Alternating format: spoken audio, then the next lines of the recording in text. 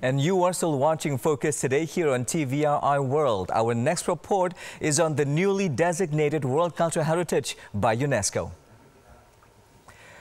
President Joko Widodo said UNESCO has officially named Gamelan, Indonesia's traditional music instrument, as an intangible cultural heritage by UNESCO.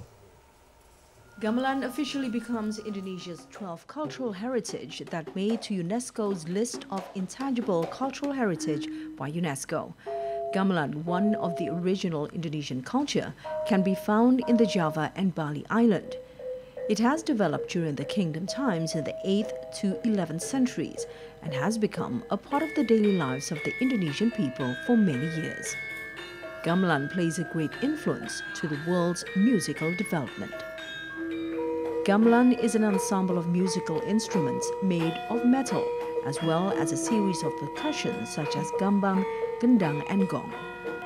One set of gamelan consists of percussions used in the Karawitan art, such as gangsa, gender, onang, gong and sarong. Not only gamelan, Indonesia has other cultural items acknowledged into the list of the Intangible Cultural Heritage by UNESCO.